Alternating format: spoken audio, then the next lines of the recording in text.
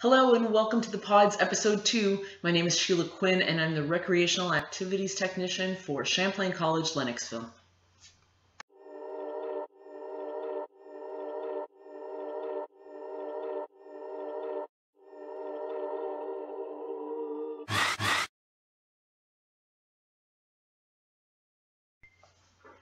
As promised in our first episode, we're going to talk about COVID-19 in this episode.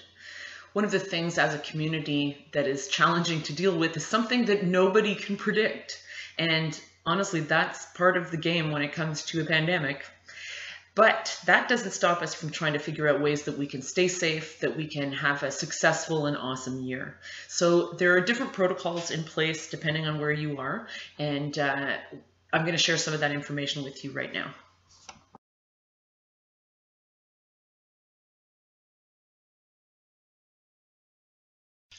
When it comes to school, we're looking at something that's a hybrid model.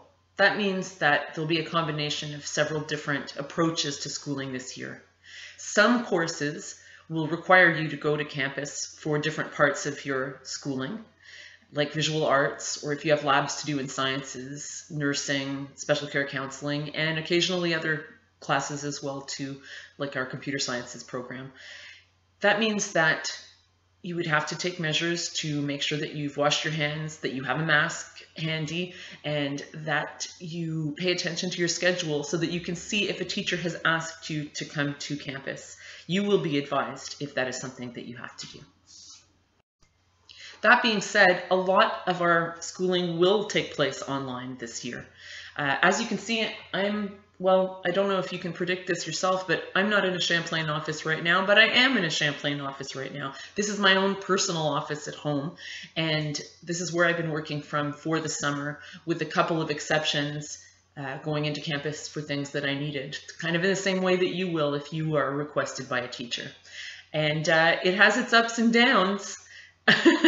As you guys know, learning at a distance or working at a distance can be kind of a funny thing and a great thing in many ways as well too. So the idea is to try and create a plan for yourself for your own personal success. That goes for us too as the staff at Champlain.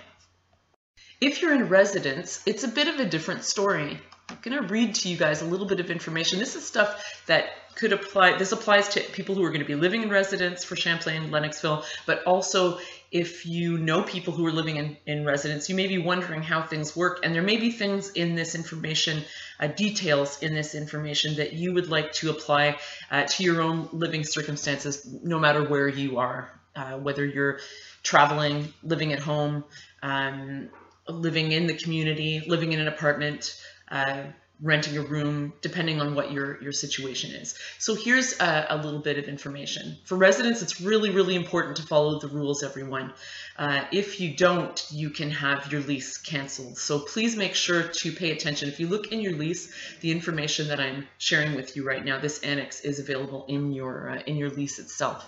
So yeah, we really, really need to take it seriously. So here's some of the information from that.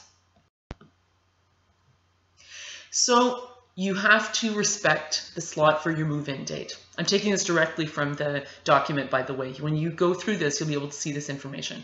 So you really have to respect that move-in date. And please make sure by email you contacted residents now, basically, because 2 weeks before your scheduled move-in date is when you're supposed to have contacted them. I'm sure you've already gotten this information and you've already contacted them, but it's important that you know. Before moving in, you have to view a video that was provided by the Ministère de la Santé et Services sociaux that has to do with how to wear and remove a face cover, so a mask. And below, I'm going to put that link in the comments, so make sure to check that out. You'll also have to attend a training about sanitary instructions and rules of circulation in residence, symptoms of COVID-19, and the procedure to follow in case of symptoms. So every student has to have, prior to moving in, This is in residence, but if you're not living in residence, this isn't a bad thing to have if you're living somewhere else. So you could add this to your list of stuff that you need for your apartment. A functional digital thermometer and a sufficient quantity of face covers and procedure masks. And one mask will be provided by the college with some hand sanitizer. You'll be receiving that on orientation day on August 27th with your gear when you come for your campus tour. That being said, make sure you have other ones as well too though. Also, you can actually buy other masks at the bookstore as well too. So when you arrive at residence, you have to register at the entrance of residences and provide your name, your contact information, and your arrival and departure times, and provide a health declaration. And there's instructions on how to proceed that'll be given to you before the start of term. So before you enter the residence, you have to always make sure that your hand hygiene is looked after. So make sure that you have used hand sanitizer, and also very regularly wash your hands with soap and water. That's the preferred method. It seems to work the best. You have to be alone in your private unit. You maintain a physical distance of 2 meters between each person at all times, including employees and other residents whenever possible. You must wear a procedural mask for face covers when the physical distance provided that's mentioned can't be maintained, including with other members of your cohort. So also, the next thing we'll talk about a little bit is respiratory etiquette, because that's a thing and is necessary for all of us as well too. Respiratory etiquette. So okay, here's this information. Means to cough or sneeze into your elbow. That's something we've been practicing for quite a long time, long before COVID-19 came around, so we just keep doing that. Make sure to dispose of disposable tissues immediately after use, and you should do that anyway, and wash your hands after coughing, sneezing, or blowing your nose. In terms of your movements around residence, you really have to limit your movements, and the common areas, unfortunately, are going to be closed. You have to limit your travel to other regions of the province as well as to other provinces. Travel outside of Canada is strongly discouraged. Any student returning from travel outside of Canada has to comply with the orders made under the Quarantine Act. So if you've traveled outside of Canada less than 14 days before the beginning of your lease, or at any time during the term of your lease, you'll be required to file a detailed plan of the quarantine arrangements. So that includes provision for food, medication, and any other necessary arrangements. So this plan will be forwarded in writing to the residence team at residence@crcmail.net. So it has to be approved before the student enters or returns to the residence. So this is common and private spaces. So the common areas are closed and inaccessible to students right now. And then there's an accessibility to the laundry room, but you have to schedule it with the RAs, the residence attendants. The common areas that are identified within your lease and their terms of access can be modified by the college at any time. So you really have to pay attention to that, and you will be informed of any modifications by email. You need to respect at all times ground markings for queues, so lining up, and arrows indicating traffic direction. Everybody's had a lot of experience with that the last while, going to the grocery store or any other store for that matter. There are unfortunately no visitors allowed in residence, either in the common or private areas. And there you have it for those rules. The next thing we're going to look at is what to do if you think you may have a COVID-19 infection. Any student that's experiencing symptoms of COVID-19 has to immediately isolate themselves in their private unit and immediately inform the residence team at residence@crcmail.net or student services at studentservices-lennox@crcmail.net. The symptoms are fever greater than 38 degrees Celsius or 100.4 degrees Fahrenheit, cough, sudden loss of smell or taste without nasal congestion, difficulty breathing, sore throat, headaches, severe fatigue, muscle aches and pains, and diarrhea.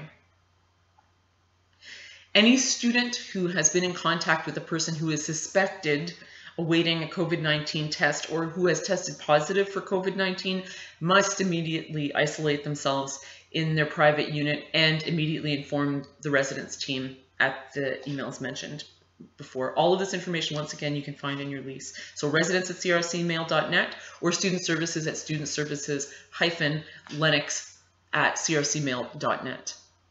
And psychosocial support will be available on the website at the beginning of September 2020. So that was a lot about how we're going to have to adapt to COVID-19 as a community in terms of the rules and regulations and how to keep ourselves safe. So that being said, here's a little anecdote for you. So back in the early 90s, the first movie, in my recollection at least, that beautiful Centennial Theater in the heart of our campus showed with surround sound was Jurassic Park. What an experience that was. It was an amazing thing. Now we're so used to it because it's in all theaters. But at the time, the sound did not come from all around you. And hearing velociraptors and, T-Rexes walk around behind you was pretty unsettling. And I can remember a couple of Cougar football players who were absolutely terrified after that movie, much to our joy. That was very funny to watch them be rather nervous about it. So there's a quote in that movie, in Jurassic Park, said by Jeff Goldblum's character, that's "Life finds a way." And you know what? So will we. COVID-19 doesn't have to mean that we stop living. And Lennoxville and the Eastern Townships is such a beautiful place to discover. I understand that sometimes reading or hearing that you're not really supposed to travel, or that you're not really supposed to leave the area, or that you're limited as far as that goes. You also have the beautiful benefit of being in a community where you can actually get outside really quite easily and not have to worry about a mask as much. So as our friends who are living in more urban areas. So keep one with you, keep one in your pocket, like stick it in your stuff and just have it there, have a couple just in case. But if you want to go out and discover the area, like there's so much to see, it's so gorgeous. Right down in town, you can get to the bike trail that's not completely flat, but almost. And you can go all the way to the beautiful town of North Hatley and discover that area. You can take it as a walking trail as well too. Campus is absolutely gorgeous. So when you do have an opportunity to visit for your tour, I know that you'll love that as well too. There are other things as well that are in the area to discover. There's the lovely Café Faro that's down on Queen Street in Lennoxville, and that's very, very accessible. It's just to the left of the traffic light when you're coming down the hill. We have one traffic light, guys. We have one traffic light. That is how easy it is to make your way around our area. So discover the area. Do it in a safe way and enjoy yourselves, and take this opportunity to start making the plans of your dreams. Start thinking about your plan for success, because that's the opportunity. That this is a different format for learning, but in many ways it's not, because a lot of motivation and drive to succeed comes from inside, no matter what the circumstances a person is living under. We're not the first people ever to live under dire circumstances by any stretch of the imagination, and that doesn't make it any more fun, but it definitely makes it a common thread through human existence. So, and from adversity, sometimes, it's like squeezing coal to make a diamond. I don't know that much about science, but that's pretty impressive. And how pearls are formed from sand in a shell. You guys are that. You are diamonds in the rough.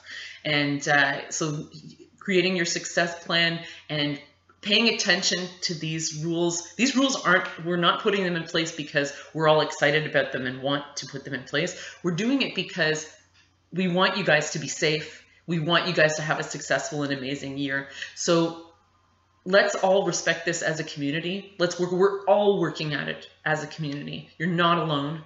You can reach out. You're going to learn all about the student services team in the weeks to come and leading up to and on the day of orientation, where you'll actually get to see us in person, which is pretty amazing. And we look so forward to that. So we know we have to adapt as a community. That's what's coming. We've had to adapt as a province. We've had to adapt as a country. We've had to adapt as a world to what's going on right now. And this too shall pass. And the best way that it can pass is if we look after each other. So we're here for you. We know that you guys are going to succeed. We know that within you, you have the seeds of all that brilliance and amazingness. So yes, this is COVID-19 season.